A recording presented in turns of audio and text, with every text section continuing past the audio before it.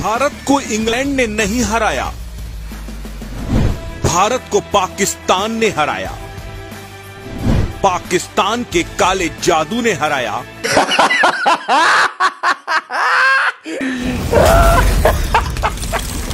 That's a genius. The weight of sophistry. The Quranly app. Subscription cheaper than Netflix, encouraging Quran reading, modern, engaging and fun. Download it today.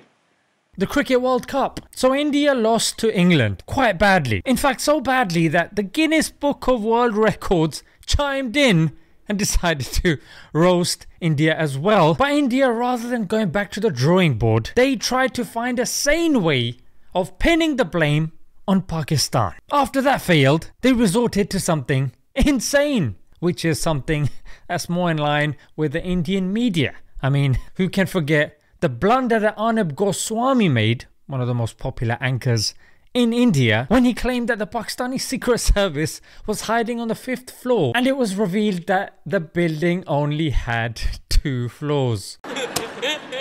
And even now, India has gone along a similar trajectory to that, which is claiming that Pakistan has, and I kid you not, resorted to black magic to making India lose against England. Astaghfirullah. Now, what evidences have they given? क्योंकि पाकिस्तान नहीं चाहता था कि final में उसका मुकाबला भारत के साथ हो। Well, the first evidence was that Pakistan didn't want to face India. I mean, if Pakistan was resorting to black magic, who cares who the opponents are, even if it's India? Surely the black magic would still work if Pakistan are facing India. Yeah. Number 2. जबकि भारत के पास भुवनेश्वर कुमार, मोहम्मद शमी, अर्शदीप, अश्विन जैसे धुरंधर गेंदबाज मौजूद थे। India just could not have lost because of their previous victories and the fact that they had really good bowlers, ignoring the fact that England, the side who they were facing, could just have been a really good team. Yes, and no, yes. In fact, England have gone on to win the World Cup. इससे पहले ही पाकिस्तान की एक actress ने ऐलान कर दिया था कि भारत को हराने के लिए वो बंगाली जादू का सहारा लेगी।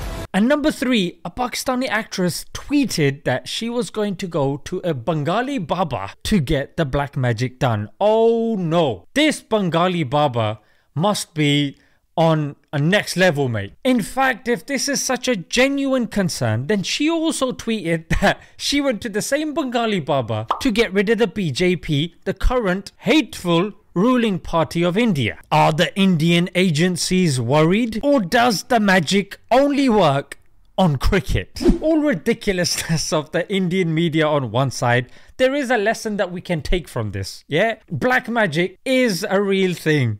Yeah, and in Islam, there are 3 ways that you can protect yourself against black magic. Number 1, it's to practice your religion. Yeah, do your prayers. And you probably remember a previous upload of mine where a Russian magician, female, she said that Muslims are very hard to do spells on because of their regular worship. Number 2, it's cleanliness. What nonsense, I know that. There's a reason why before we enter the toilet, we seek protection from khubuth and khaba'ith, 2 types of jinn. That's because dirt and filth attracts unwelcome characters. And number 3, it is azkar. Yes, certain recitations or supplications that you should recite on a daily basis. One thing that everybody should recite, it's the last three quls. Yeah, qul huwallahu ahad, the surah, qul a'udhu bi rabbil falaq, the surah, and qul a'udhu bi rabbin nas, the surah, all 3 times each, and it will protect you